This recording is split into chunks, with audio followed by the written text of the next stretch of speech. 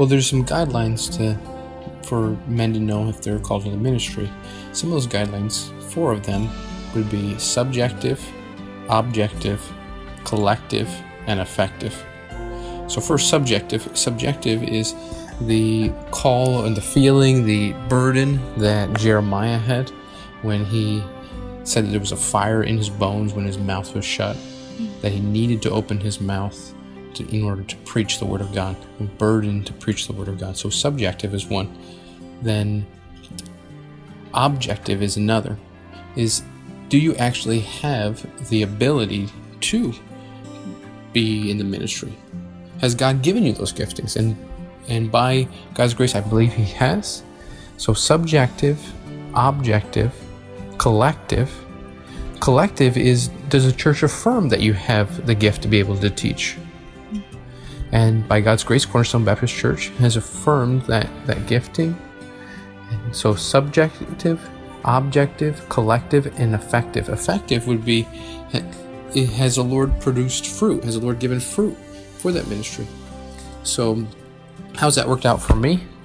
That has worked out for me in that years ago, I began to teach the Bible in Bible studies, and then I began to study and prepare for the ministry in my local church, Cornerstone Baptist Church, and through those things and more opportunities to serve has just grown and grown and grown, so that the church now is sending us to be able to go and start another church in Guatemala.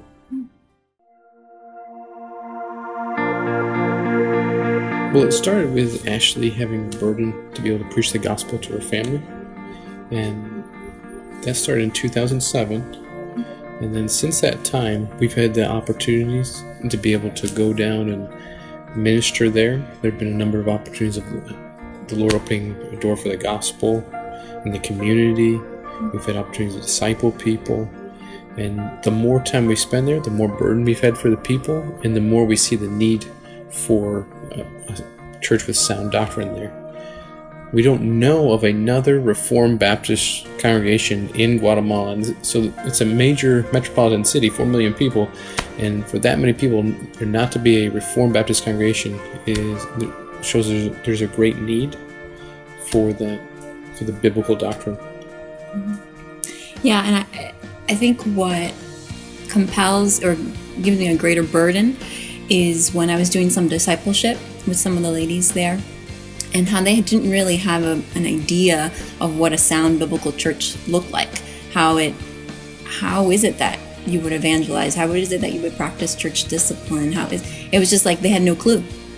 So that really just makes my heart heavy for them, that I wouldn't have any place to send them to.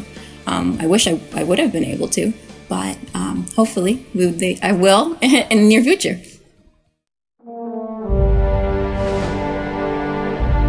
If you'd like to be able to help, we've set up the website for that purpose. So the website is missionsgua.org, and it's set up for 3 primary ways to help. One would be that you would be able to pray for us. We want to be able to continue to update prayer requests there. The word of the Lord will run, that people will be converted and saved, that we'd be faithful to the Lord and His Word.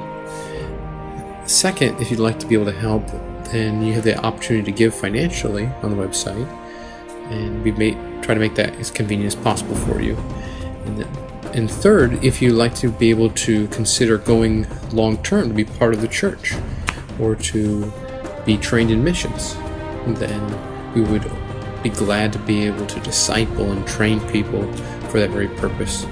So I would remind you that in partnering with us, we're not making a McDonald's and we're bringing a business or a restaurant or something to Guatemala. This is about the glory of Jesus Christ.